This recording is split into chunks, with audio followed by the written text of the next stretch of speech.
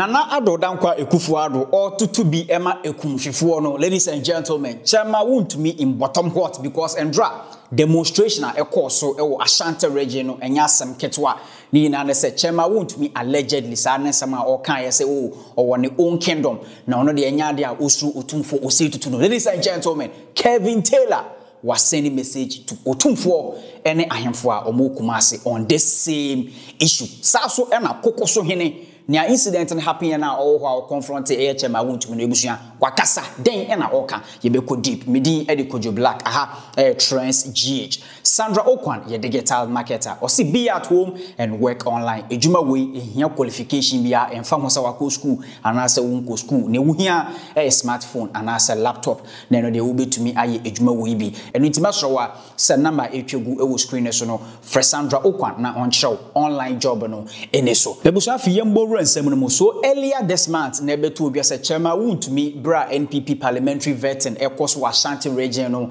yes or can sembi manitia Otumfuo ositutu na na obaka ya nana bi eye NPP national organizer ba bontin be chire mu se debi enya de a Chairman Wontumi okasa tia eye Otumfuo ositutu an na we na obaka ya story no eba bontin no na obi a o confront eye Chairman Wontumi for disrespecting eye Otumfuo ositutu was kokoso hene already ebusuan yente na no kasa wei na oni ebusuan FM atwetwe nkomo na nea o kan e wo ho no o chire mu a Chairman Wontumi kura no conference call wabodia bi ona na bi wo twa kontompo se nya na bi a from there yin nkofo bi FM nkasa da ta o kasa asem na ana o sa de kasa me ma put me kingdom my what you say na wana me ru am se be ma what can say we can you know ma sheda na ma hodi try that what kingdom that you know kwa na kingdom Wontumi wana de tokwa ne ba ya no enti ya waka MPP say MPP kingdom no na ka mamanfo ate say enya ono kwa ne kai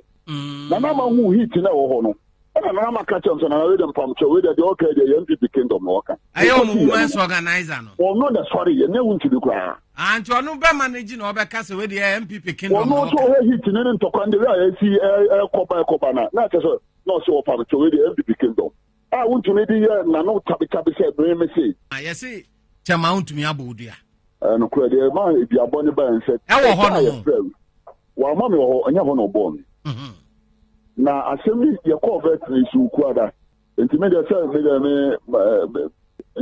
say wa kan we na wi mi de wo ho na mu say dinner secretary frame general secretary den lawyer Justin Kodua say assembly appearance ama wa ko kasa Wontumi wa kasa tinam su de nyamia na say ni si the friend ni busa no bi na report na friend na ma chichi mo no so e na say nya bia o de se sa dia chama wo so me de no to so na wa chichi mo ni ewu kwan be fa so na so nya ti we de ti wo de no to so chama na o so na be so chichi mo me say as a regional chairman na regional secretary so be no wa pen kwa no any party ye do tire no and so wo Wontumi na wo the ni be na wo they said they would make your radio phone issue. So Kasana na me ka take dinner secretary say no.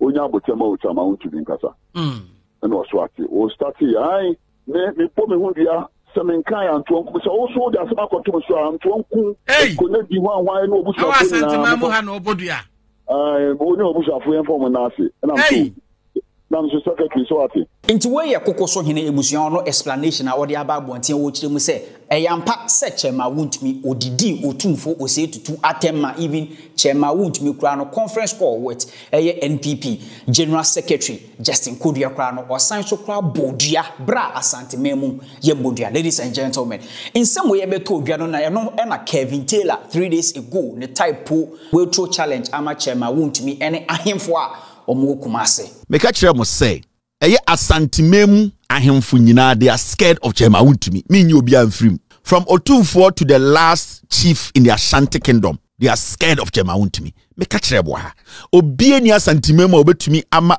Chairman Wontumi atenia odidi Otumfuo ene Asantefo ahemfo no obia ohene bia ni Asante memu obetumi atwo Chairman Wontumi aso never meka sa asem wo ha ka kire mo say eye de Chairman Wontumi ye illegality oye Asantefo ahemfo ni bi eye galamsey na saa ahemfo ni bi so Otumfuo kwa ye na adwene se obetwe eye Chairman Wontumi aso a obebeka che Otumfuo se onjae no chief in the Ashanti region. And I may say, on hini be near Ashanti Robert Match Chairman to me aso. Because Chairman want to be dear Ashanti in atem. Kwasi ampegi to say Chairman want to me the deal to for atem. Or the one and Ashanti memu, the radio station in Chairman to mu. Only Chairman want to me nagase yemboni to. And kwasi afom di chi. Konfo not chi the crowd toward or the to hokwa. Ya Asantwa. So okuntokopa ne say oyokonyampa. Sa antokwa na okwen en kwasi antokwa. Because and the nipa ba kwatena Ashanti memu because of politics. Edi Otumfuo discreditem atu tosiogo omoso ema ende da hotia. Right now, where is Asantemine? Asantemine krana away. Where is the power of Asantemine? And where is the power of Otumfuo? Otumfuo to me away. Asantemine to me no away. Who is powerful in the Ashanti kingdom? Chairman want to be kwasi abenyiwe because of politics.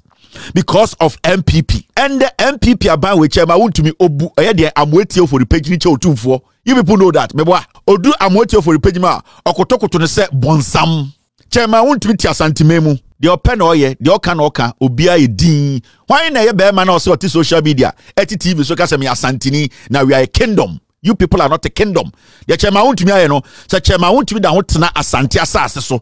Na MPP for da ho dom MPP. E wa Asante memu. Then technically, I will say a catcher mo se mu nyina mo ye nkwa. Ye Asante fo. Ye de ye so. Hey, you are in the pocket of Wontumi. Chairman Wontumi controls Ashanti region. In fact, I'm going to be very, very charitable. Chairman Wontumi and Asante hine. Yes. Or hini bi ani Asante mema obetumi atia Chairman Wontumi.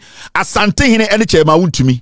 Mo this year mo so a nyoma edi Otumfuo echi cost 90. If you say Otumfuo ntumi nkyere say Chairman Wontumi ya nakoa. Oba Asante memu a the king of the Ashanti me this sa tumi ni be ma na Chairman Wontumi.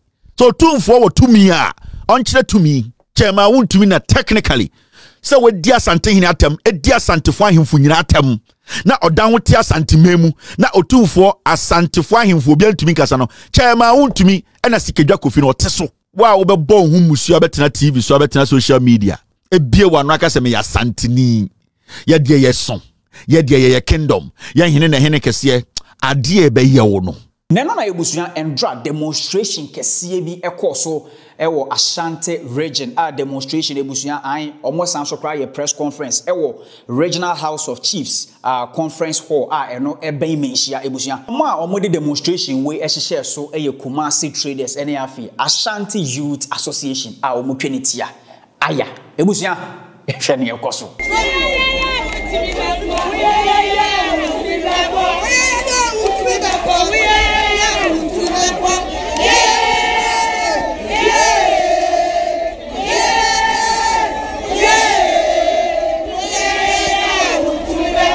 Wontumi, ya kasa cho, so do so jeja. Asa so ja for je obia. Baby a be be free na ko ya be ka show. Asante mamu. Ya be ka show Asante mamu. Baba Wontumi me say ya suma jan kwa ni. Baba so to so. Adai. So go. Wontumi, akasa maniti Asante man ni Asante kingdom. Sabi yewura. Wabodam. Ana nyansa ni utimi yantetu. Who ya bema? Who to me Jonya me kasmeka from the Casamanca. So who to me bema bakuta. Abani saying, Yan is saying, now who to me, Anoma Babia, Swabo, who to me Casa, Manitia Santa Mine. Tia me, who the young one in fear say. The young one in fear, who to me, the young one in fear. Now ya Bama, who ya Bama, Miss who ya Bama, Mama. Oh, yeah, Brahma, man, Mautini. Utimi Bessian. The back crash. Oh, yeah, Brahma, Mr. Bessian. Chama, Utimi Casa or Cocasa, Yanwa. We'll be done the son, and Yakasapa. MPP abano, one we are home as one we are hand time. Kingdom Sunina, Otumfuo Asante, and our hall. It is our say, we are kingdom, yes, and town for kingdom name, and to break in the eight, you know, one packing one by a trouble, you did that to me quite trouble. And you didn't want me a gum, one found Kodukrum, one could the kingdom, no baby, I will free, one of Santini or your Fra Freddy.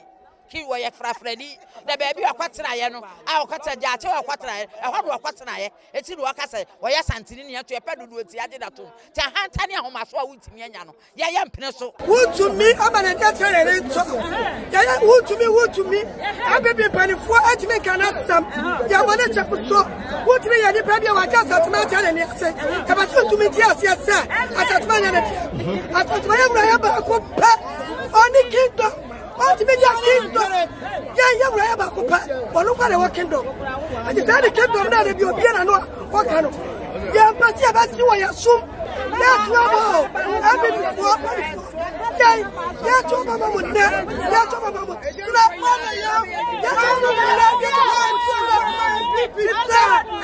ya choma wontumi amrazo se obrana wase amrazo se wontumi obrana wase info ye maamenom Ashanti youth ene nananom nyina ye twahia ha ye frɛ mu baa ya enye bɔne eye bɔne kura eye asɛm ye wontumi kɔka ye nti na ede ya betena ha ye ya yete nyina ye nim sɛ sikadwadin mu enti nenne yete baabie sikadwadin mu enti ne yensa kɔya no sɛ wontumi hunu sɛ NPP amanyokuo no ɔmo ane ɔmo a obia ka ontia ɔmo mfie kuo nkɔ ne yenso ye sikadwa na nsɛm a ye kan asɛm ni si January 3rd NPP mpanimfo ye transe dwene ho sɛ ɛyɛ dɛnea adwene bi sɛ bi obɛbɔ mu trim ama ɔmo di dwaatoa aba nsakra na nge aba edwumadie so ɔmo atra ho a won kran na asɛm ye a ɛwom ni sɛ ɛyɛ Henry Nanaboache ɔno na ɛyɛ NPP national organizer wɔyɛ asantini mapa asantini de hye kronkron dwumadie na ase ne yɛ kɔɔsoɔ ɛma kokoso hene nom gitumu sɛ nsɛm a wontumi kan de ɛyɛ nte ase ɛma no na na bi sa akogina kasafidie so kasafoni so edifende ne yɛ chama wontumi yɛ no enti na yɛ ka sisudua sa santefoɔ na ɔmo wom na ɔmo di sikadwa ato nkyɛn afa amanyɔsɛm ebi na na bi yɛ no enti yɛ ba yɛn ya santema mu hade a na kyerɛ sɛ na bi ɔyɛ kwame tua na yi asanteman ma ayɛ ɔde pataku enwa ho adura ne ho ɛna wabɛtena nwambuo num na wɔkyere enwan no awie enti nnɛ sɛ yɛabɛhyia ha yɛasɛm tiawa yɛne NPP ni asɛm yɛne chama wontumi wɔ asɛm woka sikadwa waka santeman yɛde yade srɛdeɛ ɛɛto aman hene abrempɔn santehene edi kurofo a muso akyerɛ abrempɔn mo ɔmo so de bɛsom yɛwura sɛ chama wontumi asɛm a wakan yɛde yade srɛdeɛ ɛto manim so bia ma ne nsina hemfie ɛyɛ santehene hemfie ha a sikadwa sie yɛhia chama wontumi wɔ ha yɛnkase yɛhia NPP fo wontumi deɛ yɛne ne tonkwanta ya pai yɛnim sɛ yisu ɛne ne ban ɛne na hantan kasa na we ene busua last week mu ho ahemfo ene ahema a omufri Ekumfi Atamos ne krom ene Kweku Anyido ho omukọ na nadodan Akufo Addo enim se Atamos owu ye ache ye na omopese omonsaka Atamos eye ni autopsy report na no na busua chidom hema of Ekumfi obisa na nado se since ananado obayi wayi nani ama Ekumfifo when it comes to development na no na nanado dan Akufo Addo ensama a oka wo ho no mepede no kra eye kakra atokujo no ye MP wo the man be minister or be deputy minister they need to say when you say enamson so be sha say bibi amamo Ekumfi na actually election for by a no free hall na mimi na account bi na kakra mi twa kasa mi me kakra so films man kan no kra na nye ba na so mobile matija moka emere e was into way na nado dan Akufo Addo statement a odi tu dwa e wo ho wakan plain say omo anto aba Ekumfifo no omo anto aba ma atukudwo ono na nado dan Akufo Addo obi a ode ne baaye say omo anto aba ma no as MP ombo say omo mpe enu nti ono so goyi nani amomo when it comes to development na no na amanfo say na nado dan Akufo Addo ensem wo ya wo kan ye de we ensem fata so mampani a wo je ye taxes wo kan ensem we e de kire wo adehye a wo mo kopiem wo kokra ampo no enye se school fu ebusia ahemfo eni Kweku Anyido ho ono akasa ni chochomucho Ebusonti chema Wontumi na nakache an eja eda ho no omu kiremu a Otumfuo se tutu ombane no an ena Kevin Tele so abekiremu se Otumfuo se tutu ene ahemfo bi omu kumase nyaade a omu betumi aha chema Wontumi ana so omu betwe nesu because chema Wontumi eba no ahemfo ni bi omu ye galamse ya okuta omu beemam ebusu ya matram ani adofo eriti mama sima kakra bi na mini wundi enkomo bi minia sana online mu eyede. This digital marketing ya etwego internet no do. Bebre nyanko benya hu nimdi kakra. Now so you throw on them there. Businesses bebre aba was scam yenenti. Isro bi we yenwa yempede ye take the leap of faith. Map me trap in wo plano. Me pede mo just a little overview about this business. Me be share this business anymore. I wasn't that sure. Say a legit business. Now so me taking the leap of faith. I was so skeptical. But now when they make actual this business or you legit. Sika boom. Me a many workers say your friend Sandra. Me your yere. Me sound so ye digital marketing entrepreneur. Now so this business no there is no experience or qualification needed. Nursing mothers, doctors, nurses. Ejuma be na we 2 to 3 jobs. Part-time, full-time, you can run this business as a side hustle. Just take the leap of faith. My number na itwe go screen no so. For my number na frame me. And now so say come my website no. Register with within any email address. Na me boa wo senya be ya wo so be successful.